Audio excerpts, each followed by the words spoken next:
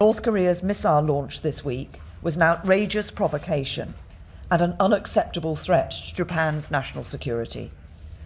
We condemn North Korea in the strongest terms possible for this reckless act, which was a clear violation of United Nations Security Council resolutions. In response to this illegal action, Prime Minister Abe and I have agreed to work together and with others in the international community to strengthen pressure against North Korea, including by increasing the pace of sanctions implementation and working towards the adoption of a new and effective resolution at the United Nations Security Council.